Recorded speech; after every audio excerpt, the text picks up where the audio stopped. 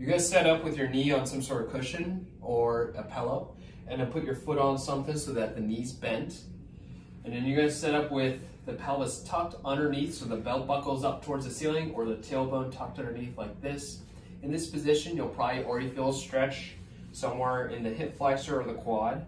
Then what you're gonna do is you're actually gonna sink the hips back, flex down, head down, and then reach up and extend through the spine, extend the hip, and come back down.